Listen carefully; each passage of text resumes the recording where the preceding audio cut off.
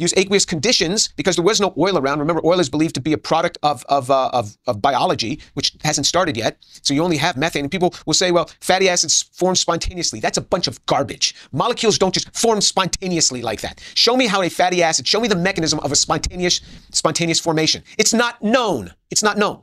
And that's why, people will start with the fatty acid as if that was just sitting around. So you have to start there.